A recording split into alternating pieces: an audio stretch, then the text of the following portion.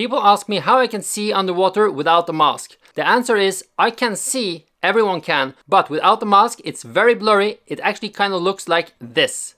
And in salty water or in water with chlorine, you will get painful eyes after a while. That is why I wear a mask. And with a mask we can see very clearly because a mask puts an air pocket between the eyes and the water. Some people can't open their eyes underwater, but that's just psychological. So the answer how to deal with that is just open your eyes.